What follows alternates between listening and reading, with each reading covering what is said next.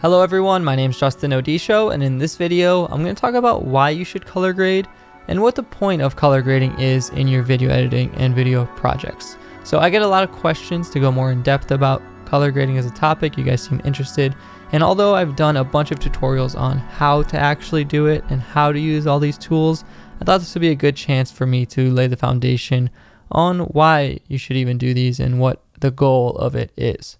So I've got a couple of random clips I open on my timeline just to use for example, and the Lumetri color window is where we're going to be focusing for all of the different color grading tools. If you don't see this window, it was added I think after CS6, so if you're on the latest version you should have it and you can update and you'll get it, or you might have some of the old legacy color adjustments in the effects panel, which is why now, if you're wondering, there's a folder called obsolete with all of those effects because they're in this folder now.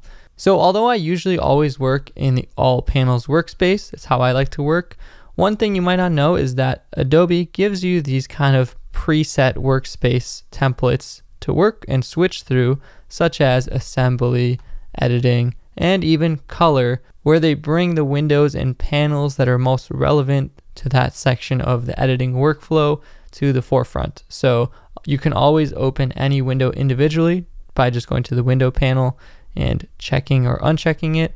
But in the color workspace, we have our Lumetri scopes, our timeline, and then basically the Lumetri color panel alone on the right hand side. So although this may look confusing at first glance, all these charts and graphs, these are basically just 4 different visual representations of the color going on in the actual clip that you see in the preview window. But still, why color grade?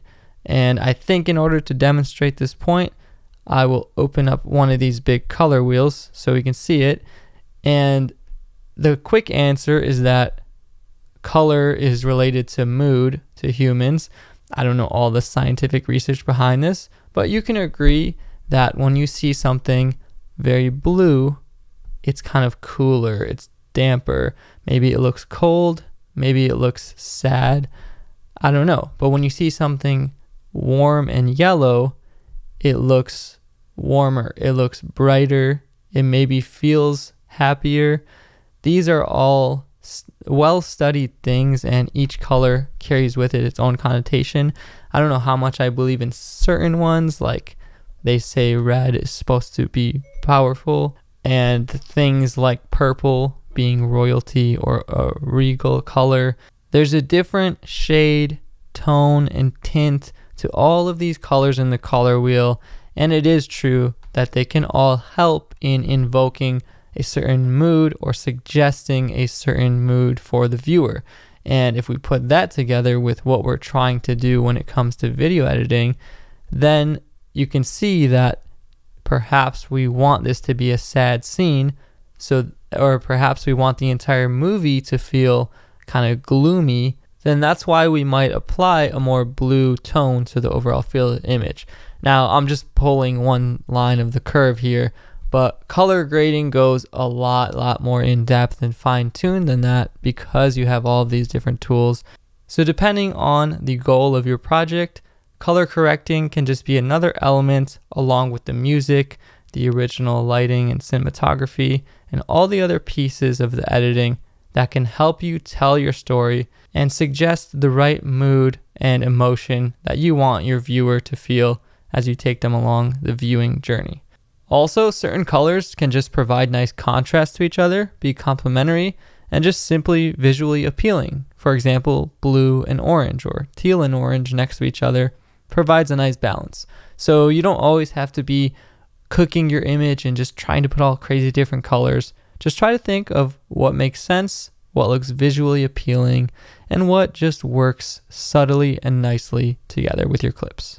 I would definitely recommend you look more into color theory, maybe check it out on Wikipedia, all the different articles. Think about how you see certain colors and how they make you feel, and maybe watch some different films and take note of the different color that's going on and why they might have chose that. So if you want to learn more about all these actual tools technically and what every little slider and feature does, I have a tutorial on all the color correction tools which are how to fix basic things like exposure, white balance, contrast. And I have a tutorial on color grading tools, which are where you can put all the creative color on there, tints, tones, shadows, fades, and even these preset color LUTs, which are lookup tables files that add a preset color in there for you. So if you guys enjoyed this video, definitely leave a like down below. Check out the playlist and those further videos if you want to dig into more, and subscribe to my channel so you don't miss any of my future videos. If you want to stay connected or reach out to me, you can find me on Twitter and Instagram at Odisho. And once again, thank you so much for watching, and I'll see you in the next video.